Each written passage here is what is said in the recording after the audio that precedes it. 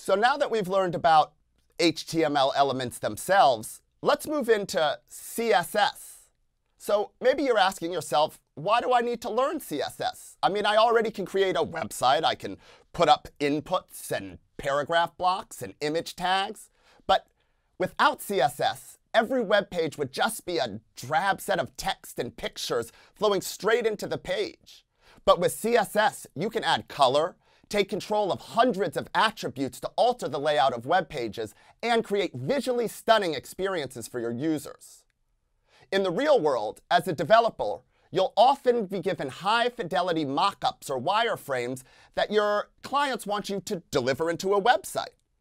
And because CSS is the execution of design, and the design of a web page is the deciding factor in how engaged users are, CSS becomes incredibly important in the web marketplace.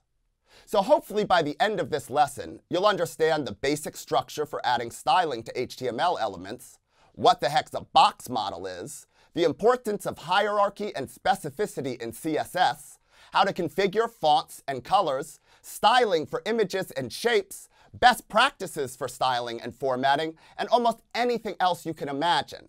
This is really where we learn how to take what's in our imagination and add the computer code that lets it come to life. So let's jump right in.